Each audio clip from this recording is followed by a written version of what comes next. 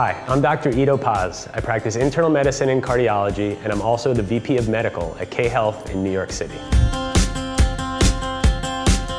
Body temperature is one of the 4 main vital signs that doctors will use to determine how you're doing. So normal body temperature is 98.6 degrees, but this can vary significantly based on things such as age, gender, what time of day you measure the temperature, or even where on your body you measure it. For instance, checking on your forehead as opposed to checking under your tongue.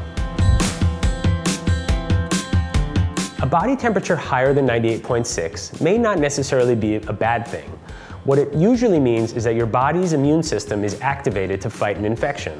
If your body temperature is above 103 degrees Fahrenheit, does not improve when taking fever reducers like Tylenol or Advil, or is associated with severe symptoms, it's worth seeing a doctor to discuss. Low body temperature can also be a problem. Oftentimes, a low body temperature is also the result of your body fighting an infection. However, if your body temperature falls below 96 degrees Fahrenheit, it's worth seeing a doctor. Below this temperature, your organs can have trouble functioning normally. If you have a fever, download the K-Health app.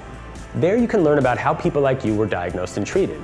You can also chat in real time with one of our board-certified physicians who can help you figure out why your temperature is too high or too low.